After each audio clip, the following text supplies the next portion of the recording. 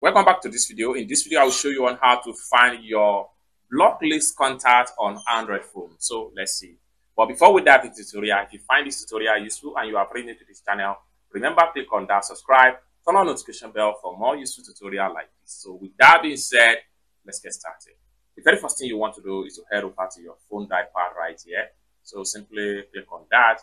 It open up like so. Next thing you need to do is to simply click on this setting icon from the top side corner.